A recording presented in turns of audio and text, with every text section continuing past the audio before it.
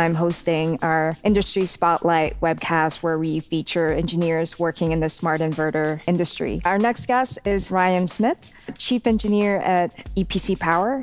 Hi, Ryan. Hi, Samantha. What other test conditions or test cases were important for you? We specify to our customers a maximum grid impedance of 8% and then are expected to operate down to an ideal grid impedance. That's difficult to simulate in a lab where you have a fixed grid impedance. We're able to test across the range with the hardware-in-the-loop simulator as well as outside the range for specific customers that have especially weak grid.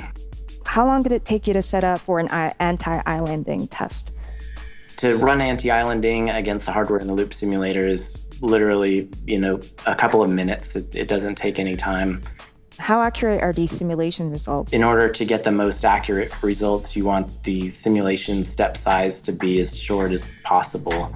The Typhoon HIL is able to simulate our circuit with about a 1 microsecond time step. Similarly, when we had a problem with real hardware, we were always able to go back to the hardware-in-the-loop simulator and recreate the problem. So it's more extensive testing as well as more efficient testing. Your experience with hardware-in-the-loop in one word? I guess I would say I was surprised.